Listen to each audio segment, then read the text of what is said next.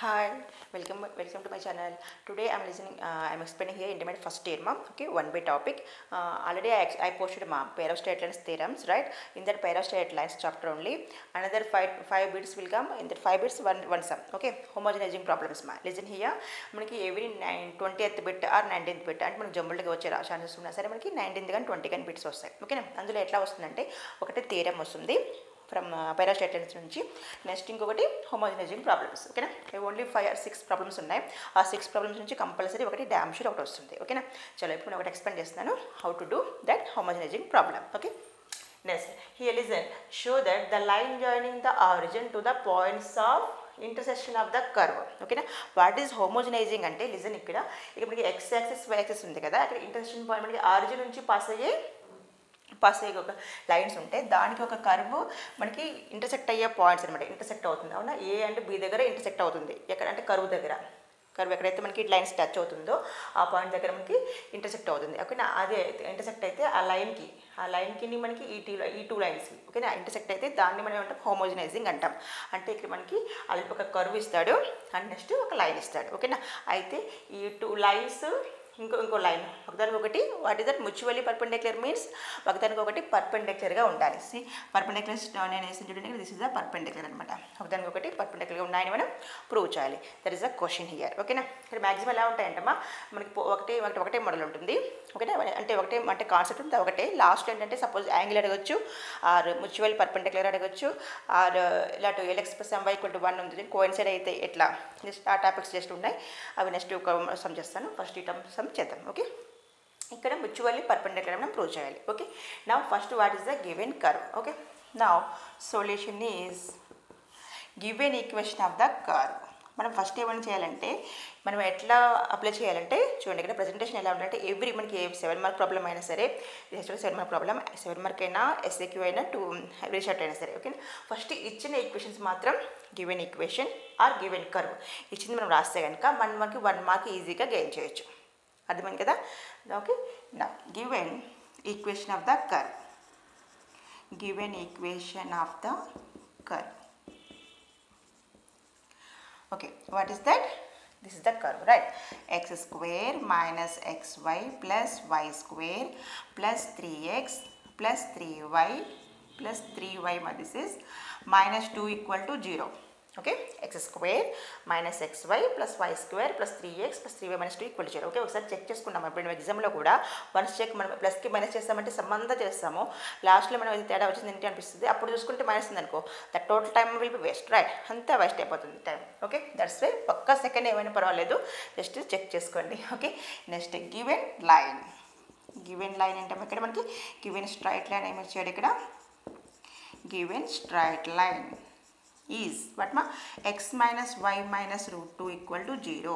This is 1, this is 2. ఓకేనా, ఇచ్చిన curve 1 అనుకుందాం, సెకండ్ మనం 2, that is x minus y minus √2 = 0. Okay, నా మనం ఏం చేయాలి ఇప్పుడు, ఫస్ట్ మనం అసలు యాక్చువల్ హోమోజనైజింగ్ ప్రొసీజర్ ఎట్లా అంటే ఫస్ట్ మనం ఇచ్చిన కర్వ్ రాసుకుంటాం, ఇచ్చిన లైన్ రాసుకుంటాం కదా. అయితే ఫస్ట్ మన ప్రొసీజర్ ఏంటంటే హోమోజనైజింగ్ ప్రాబ్లమ్స్లో, ఓకేనా, లిజన్ నేను చెప్తున్నాను ఇక్కడ, x² minus xy plus y square. ఓకేనా, xy terms are there, na only x and y, not x square terms, x y terms are there, that into 1. okay, అంటే listen ఇక్కడ 3x plus 3y, okay నా, into 1 చేయాలి. అట్లాగే -2 × 1 whole square. Okay, దీన్ని అంటే మనం ఇక్కడ 1 అంటే ఇక్కడ మనకి 1 అనేది అప్లై చేసుకోవాలి ఫస్ట్ ఇక్కడ. ఓకే, మనం ఇక్కడ అప్లై చేసుకుందాం. నెక్స్ట్ ఇక్కడ, ఓకే, నెక్స్ట్ అప్లై చూద్దాం. ఇక్కడ మనకి 1 రావాలి, ఇచ్చిన లైన్కి మనం 1కి ఈక్వల్ చేసుకోవాలమ్మా. అంటే ఎట్లా చేయాలి చూడండి, ఇక్కడ x minus y, ఎప్పుడైతే మనం ఇక్కడ ఇచ్చిన లైన్లో కాన్స్టెంట్ ఉంటుంది కదమ్మా, ఆ కాన్స్టెంట్ టర్మ్ని మనం send them that side, so it will be positive. Okay, నాకు =1 రావాలి that side. Then how to do, what is the first step, whatever number is there, that number should be divided on both sides, right? Then x minus y by √2 = 1. ఓకేనా, ఇది అనమాట. 1 అంటే ఇది కదా, ఈ టర్మ్ని మనం ఇందులో అప్లై చేసుకోవాలి. అర్థమైంది కదా.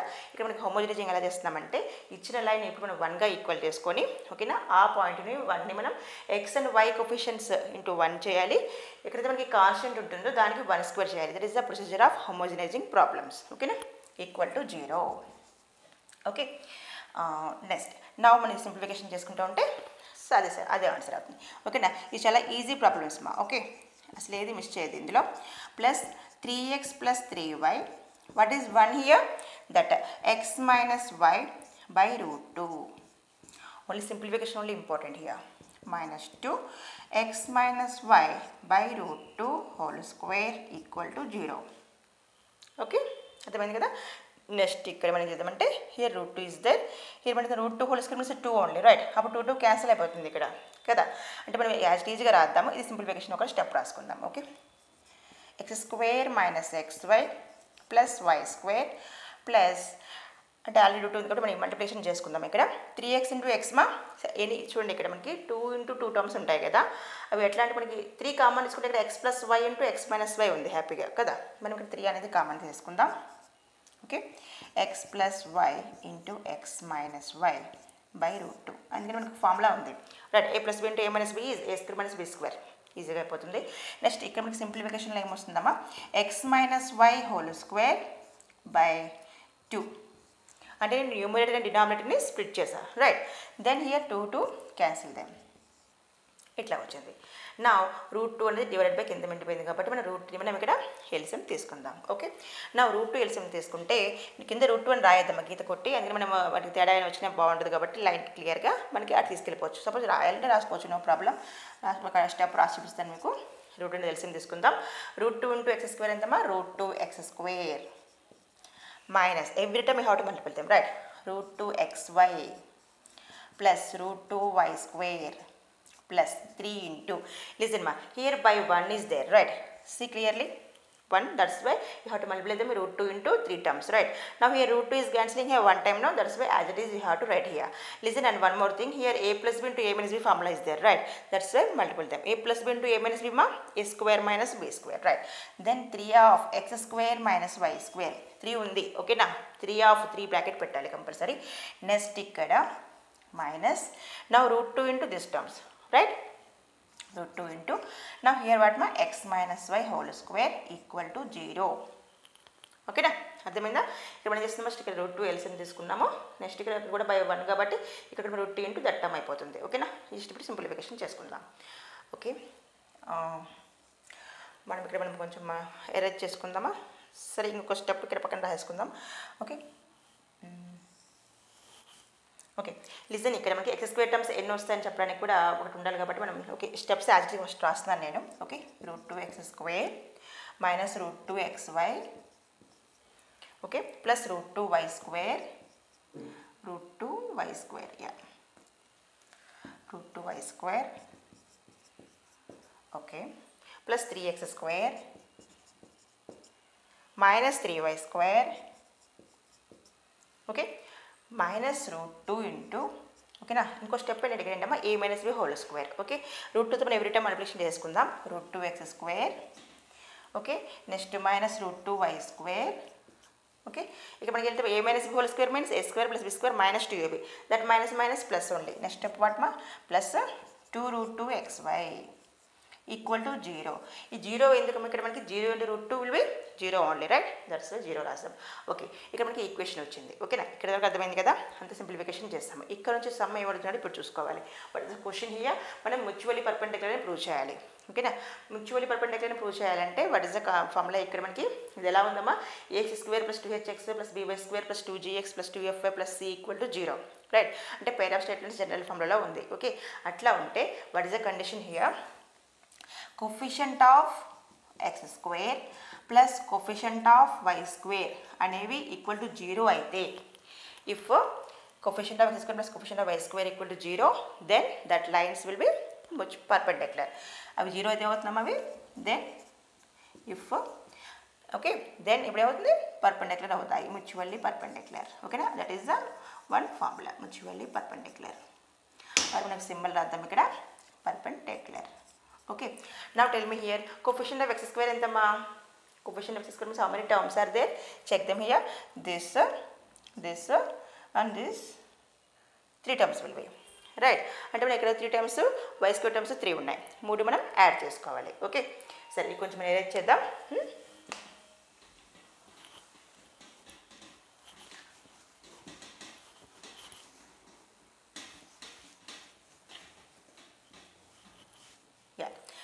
Now coefficient of x square, listen ma, equal to, after that step, okay, x square terms, first how many are there, I am writing here, root 2 x square, next ma, okay, listen here, plus root 2 x square or minus root 2 x square is there, cancel, plus root 2 y square minus root 2 y square, cancel, right, 3x square and next y square term will be here, right, అంటే ఇప్పుడు x square terms మనకి ఏమేమి వచ్చినాయి ఇక్కడ, coefficient of x square is tell me 3, okay, plus coefficient of y square tell me here ma minus 3, right, here minus 3, ఎంత అయింది మా 3 minus 3 will be 0, 3 minus 3 ఎంత 0, okay, therefore 0 అయిపోయింది కాబట్టి therefore given lines ఏమవుతాయి మా, therefore given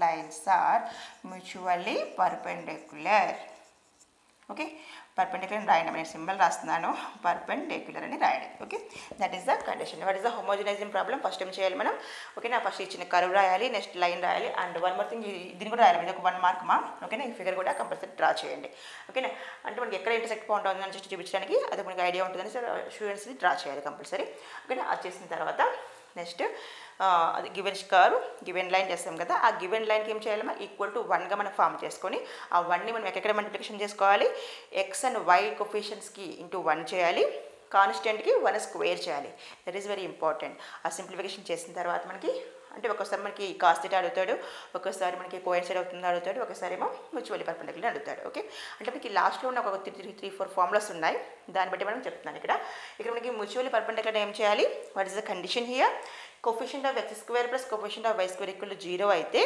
అవి ఏమవుతాయి, 2 లైన్స్ మ్యూచువల్లీ పర్పెండిక్యులర్ అవుతాయి, ఓకేనా.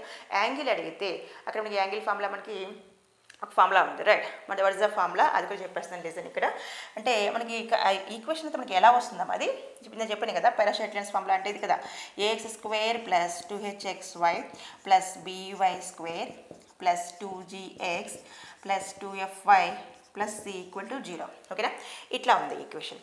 ఇట్లా వేసినప్పుడు అంటే మనకి ఫామ్ చేస్తే ఇట్లా వస్తుంది, వచ్చిన తర్వాత మనకి షుడ్ ఫైండ్ ద యాంగిల్, అంటే యాంగిల్ ఫార్ములా ఏంటంటే ఇక్కడ కాస్ థీటా ఈక్వల్ టు, ఇది థీరం కూడా నేను పెట్టానమ్మా, థీరం కూడా ప్రూవ్ చేయడం important, okay, cos theta equal to modulus of a plus b by root of a minus b whole square plus 4h square, okay, this is the formula.